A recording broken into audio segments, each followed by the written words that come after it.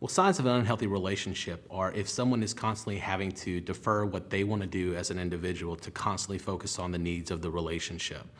And when I say that, that can be where if someone's uncomfortable in the relationship, for instance, if you're a cheerleader, you go to the pep rally, you're wearing your outfit, and then your boyfriend says, hey, you need to take it off the minute the pep rally is over because I don't want anyone seeing you like that.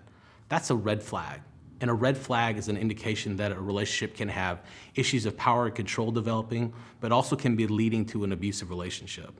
So anytime that a person has to sacrifice something that is not normal, then that can be considered an abusive, unhealthy relationship.